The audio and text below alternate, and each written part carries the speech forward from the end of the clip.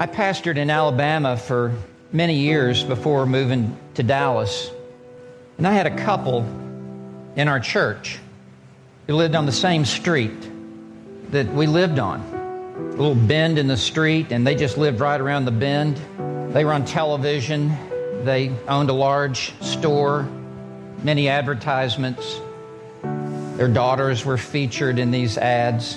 One day I was in Nashville, and I were there for a pastor's meeting, and I got a phone call in the middle of this meeting that there was a dual homicide, that this woman, who was a member of my church, had finally had enough.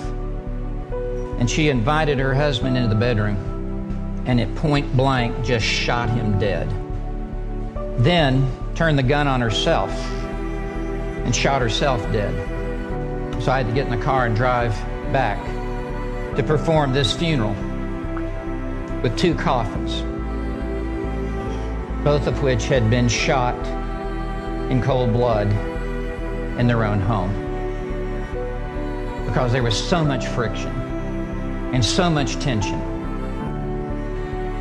that she couldn't bear to live with this man for another second.